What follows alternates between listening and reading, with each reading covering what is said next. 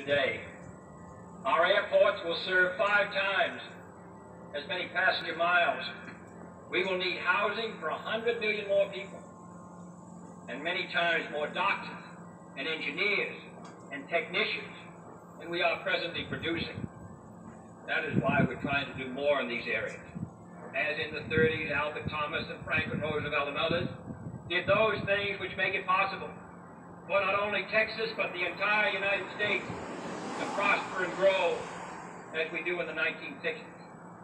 In 1990, the age of space will be entering its second phase, and our hopes in it to preserve the peace, to make sure that in this great new sea, as on Earth, the United States is second to none.